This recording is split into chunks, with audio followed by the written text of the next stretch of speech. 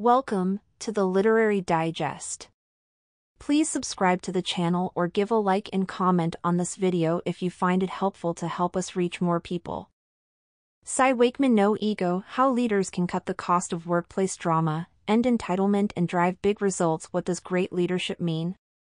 Is it about catering to everyone's preferences and patiently listening to every complaint?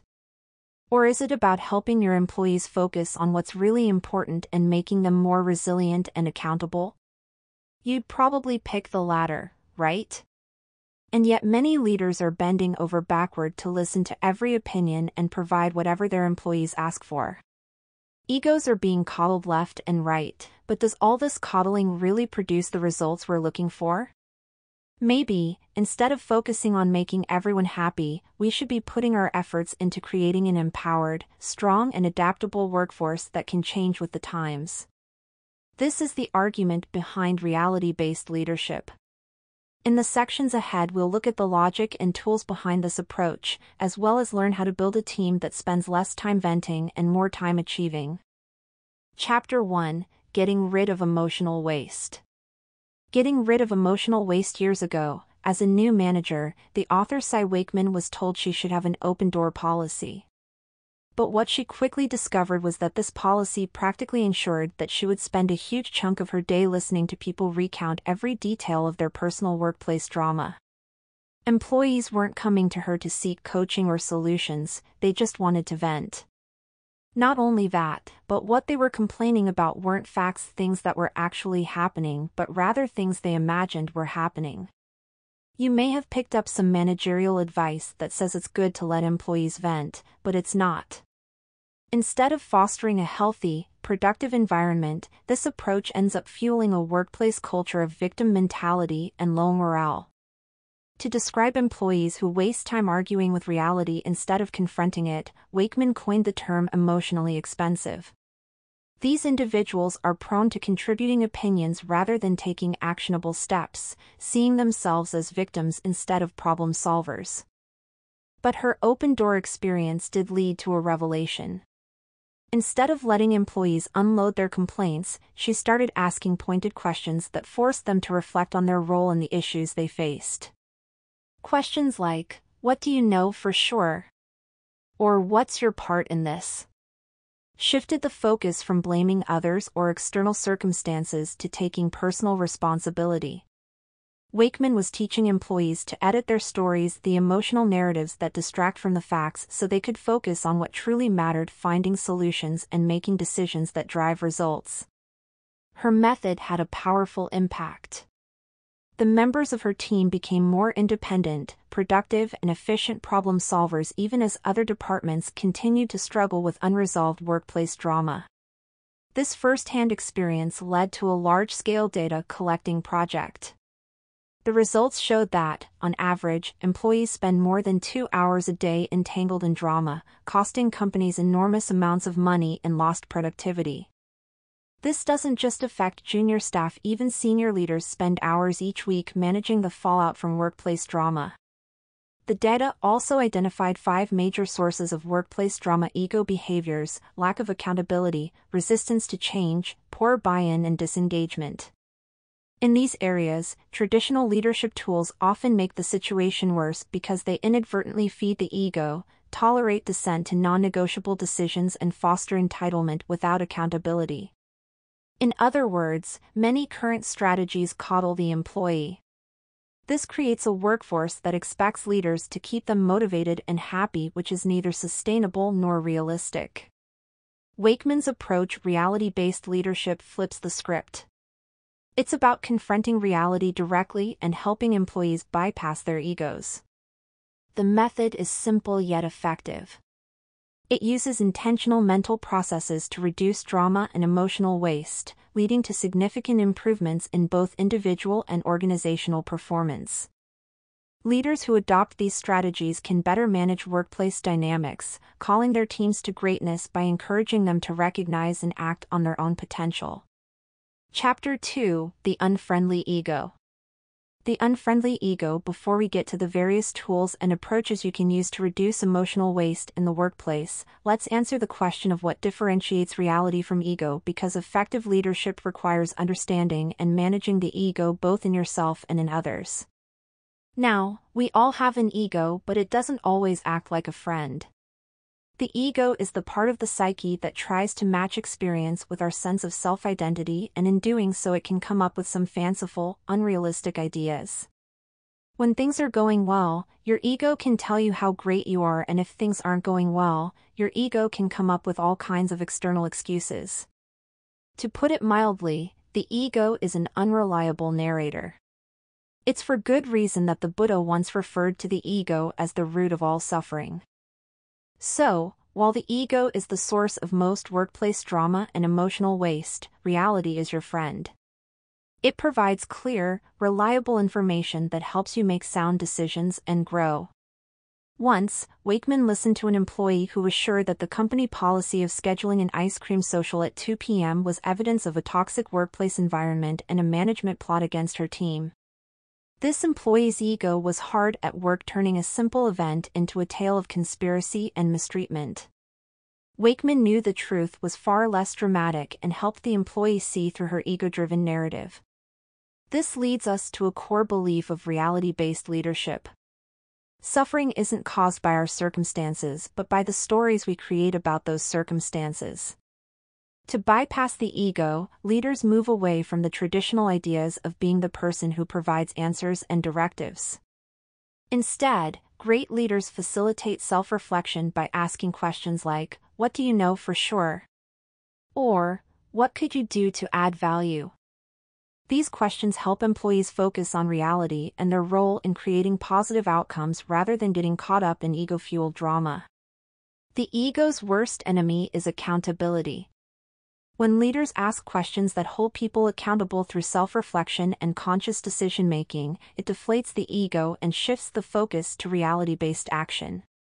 For instance, Wakeman recounts a situation with a project manager who initially responded to a challenge with a list of reasons why success was impossible. Rather than indulging him or shutting him down, Wakeman guided him through a series of questions that led him to shift the conversation from why we can't to how we can. This small shift in perspective unlocked a solution that kept a major project on track. The lesson that every employee should learn is that your circumstances are not a barrier to success. They are the context in which you must succeed. In the next section, we'll get into more detail about how leaders can convey this empowering message. Chapter 3: Self-Reflection and Self-Empowerment. Self-reflection and self-empowerment. Shifting your focus to a new kind of leadership, especially one that is less about giving orders and more about fostering better mental processes, might sound radical. But this approach has far-reaching benefits for the leaders, the employees, and the organization as a whole. In a way, reality-based leadership is true leadership in that it is less about being authoritative and more about empowering people to manage themselves effectively. To facilitate this new mindset, the author has developed the concept of no-ego moments. These are opportunities for leaders to help managers and employees recognize when they're operating in ego mode. By developing an awareness of when the ego is taking over and creating false narratives, you can learn to quiet your mind and let reality take charge. One practical technique is to stop believing everything you think. Sit quietly and listen to the internal dialogue, questioning whether these thoughts are true, and recognizing that the ego often fills our minds with unnecessary drama. Likewise, when employees start feeling suspicious or doubtful of others' intentions, these feelings are a sign that one's own intentions and behaviors need examination. We should also be wary of making assumptions. The best way to get back on track is to stop guessing and inquire directly to get clear answers. Reality always wins. Self-reflection is key to recognizing projection, where employees confuse the person with the problem. This often happens when the ego feels threatened and seeks someone to blame. By helping employees break down issues into clear, factual statements, leaders can guide their teams to clarity and effective problem-solving. Further, the ability to ask good questions is a skill that should never be underestimated. When guiding a team through self-reflection and problem-solving, questions like, "What part of your reality are you struggling with, and what would make this successful?" help employees see the choices they're making and how different decisions might lead to better outcomes. Another recommendation is to reinforce the value of a network. Problems can often be solved by reaching out to a strong network of colleagues and peers rather than always turning to the manager. So it might be time to recommend that an employee seek the advice of someone with a proven track record in a certain area and see how they handle the situation. All of this is designed to move leadership away from control and toward the cultivation of self-awareness, accountability, and growth in their teams. By doing so, they not only improve individual performance but also create a more resilient and adaptable organization. In the next section, we'll expand on this by focusing more on the all-important topic of accountability. Chapter 4: All opinions aren't of equal value. All opinions aren't of equal value. Managers and leaders are no doubt familiar with the topic of engagement.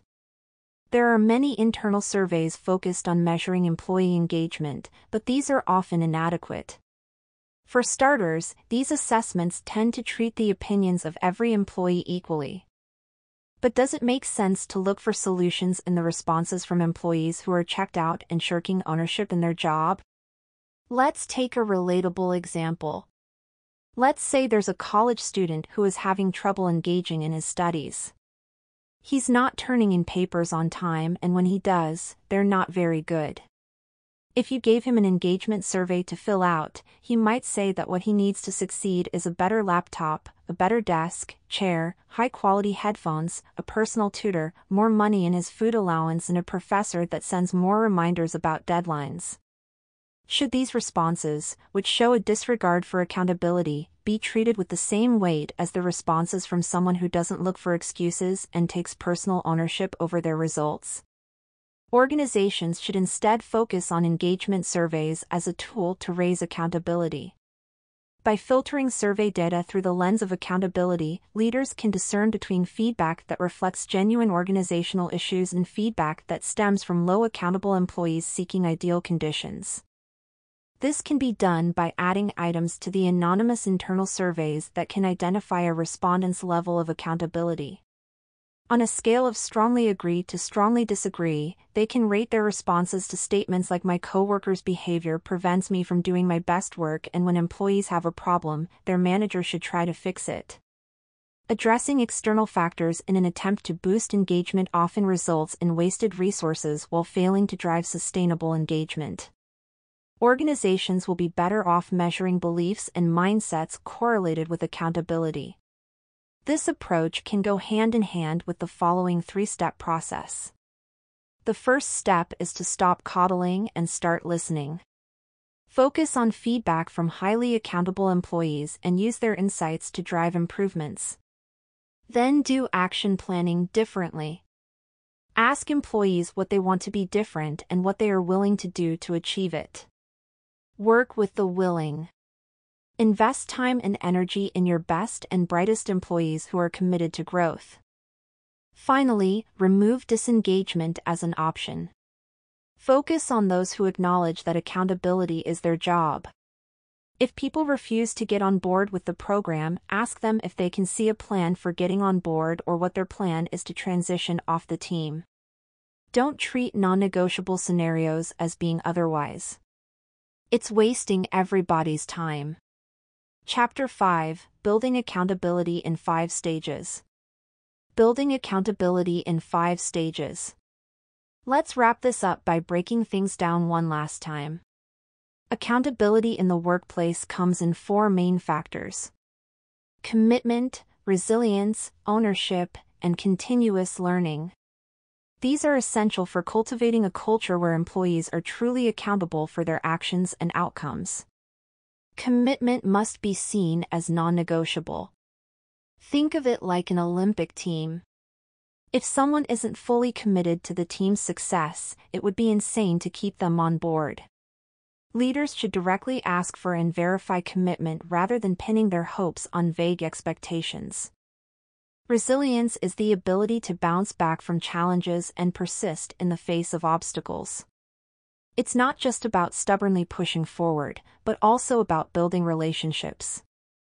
Resilient employees actively engage with their networks, seeking advice and collaboration, which in turn strengthens their ability to overcome difficulties. Ownership is about accepting responsibility for the outcomes of one's actions, whether they are positive or negative. Those who take ownership are eager to learn from their experiences and are open to feedback. Continuous learning is crucial for long-term accountability. It's not enough to just take responsibility for mistakes. Employees must learn from them and commit to doing better in the future. Now, leaders should know that there are also 5 phases of development for fostering accountability. First is challenge. Accountability drops when employees aren't challenged enough.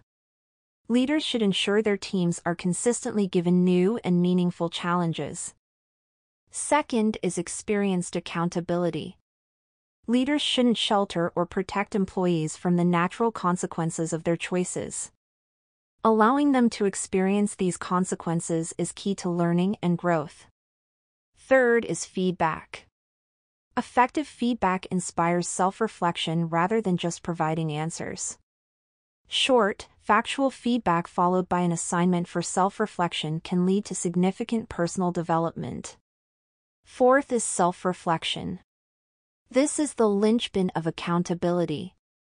Feedback should be brief, while self-reflection should be extensive. This process allows employees to confront their own thinking and behaviors honestly. Fifth is collegial mentoring. When accountability is integrated into the culture, feedback should come from various sources, such as colleagues, customers, and vendors. This broad perspective is essential for comprehensive growth. When implementing these ideas, leaders should take note. Be gentle. Wake people up without shaking them too hard. Check your own ego before trying to address someone else's. Go slowly. Guide people carefully as they confront reality. Believe in limitless potential, that a creative, innovative, and ready workforce is possible. Practice compassion. Forgive yourself and others when you fall short and don't be afraid to try again. Eliminating emotional waste not only makes work more efficient, but also more joyful. With less effort spent on drama, there's more energy to celebrate success and foster a positive workplace culture. As you continue to lead with these principles, remember it's a practice and you're allowed to start over as often as needed. Final summary. The main takeaway of this summary to No Ego by Cy Wakeman is that it's time we redefined leadership by emphasizing accountability, personal responsibility, and eliminating drama and emotional waste in the workplace. Accountability is paramount, and there are 4 factors to this: commitment, resilience, taking ownership of your work, and investing in continuous learning. Leaders must also make sure their employees are challenged in their work and that they are receiving experienced accountability and feedback. Time for self-reflection is also extremely important, as this is when employees learn the difference between reality and what their ego is trying to tell them. The author also argues that traditional change management is outdated, advocating instead for business readiness where employees work at being prepared to adapt and innovate in response to any challenge. The concept of buy-in is also challenged. It is suggested that it is not the leader's job to solicit it, but the employee's responsibility to commit or move on. At the same time, leaders are encouraged to approach their roles with compassion, transparency, and a commitment to continuous growth, fostering a workplace culture of peace, innovation, and joy.